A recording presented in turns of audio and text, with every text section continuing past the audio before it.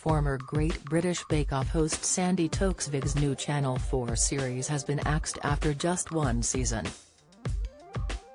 Home improvement show, The Great Big Tiny Design Challenge, aired for just one series but has now been cancelled as Channel 4 makes saving cuts.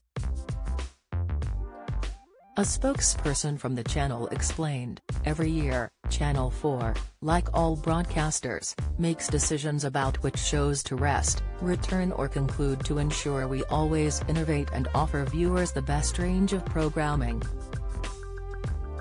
Speaking to The Sun, they continued, "The decision not to recommission Big Tiny Design Challenge was not financial.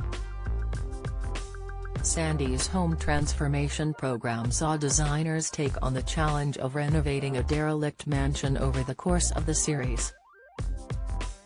Don't miss.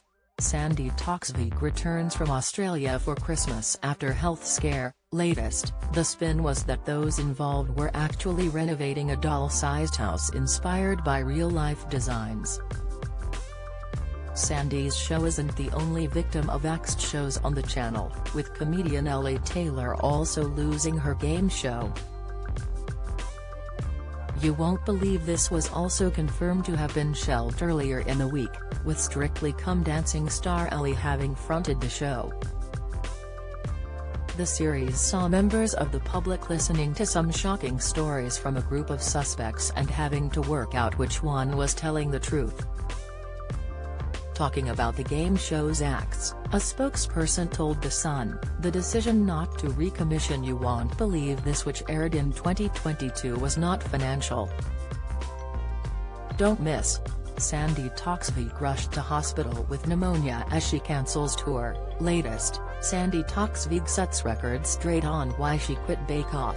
Video, royal family star Sue Johnston addresses two failed marriages. Latest, since leaving hit competition The Great British Bake Off in 2020, Sandi has taken on several other TV projects. One was Extraordinary Escapes, which she later admitted to being embarrassed over her role in the show. Speaking last year, she told The One Show viewers, "I am so embarrassed, that is what I do for a living," Sandi admitted. "It was just one of the greatest privileges of my life. I think all of us, when we had the lockdown and the world seemed small and you didn't have the opportunity to look out into the distance. To have the chance to go, not just to some of the most beautiful places I've ever seen, but to go with fabulous women,